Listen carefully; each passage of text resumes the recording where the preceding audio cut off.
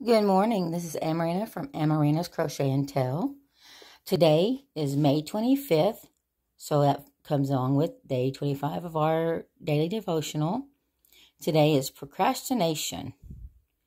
Do not say to your neighbor, "Come back tomorrow and I'll give it to you," when you already have it with you.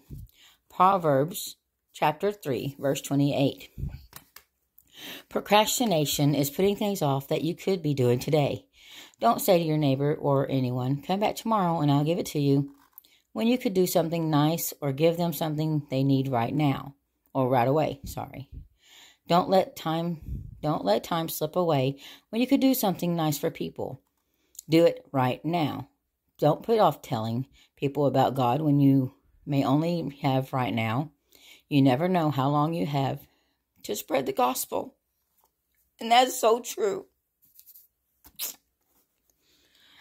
Phew, sorry I hit.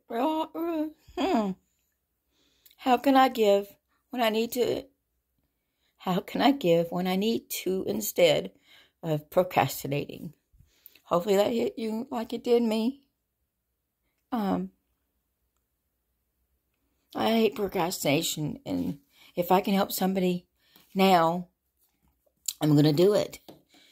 Now, if I can't, I'll say I can't right now. But I won't procrastinate and put it off. I'll do it right then. Why wait, So, remember that I love you and so does Jesus. And come back tomorrow for our day 26. Bye-bye.